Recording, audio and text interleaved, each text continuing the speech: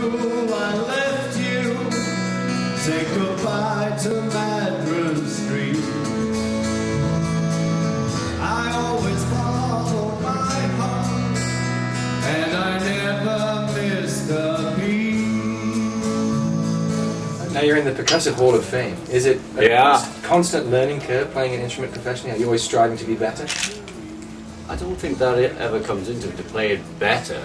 It's, you know, some days I think, my God, I played every fill I know. But in the end you haven't, because something new comes through. Now, Liverpool 8 is your 14th album. Does songwriting get any easier? Is it something that comes naturally, if you like? Depends on the day.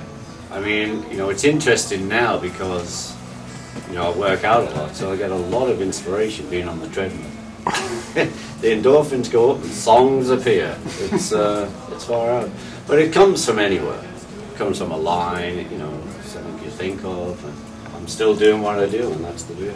Now, you'd said that on your birthday, at midday around the world, you noon, midday, to, you know, do the peace and love. Peace and love. If there's something you could change about the world today, is there something that you would fix? Well, I still have this dream that one day, 1 minute, 1 year, the whole world will go peace and love, and it'll give everyone a chance just to stop for a minute and think of the violence and, you know, the heartache around the world, the pain. And maybe a change will go on. Who knows? What would you do if I sang at a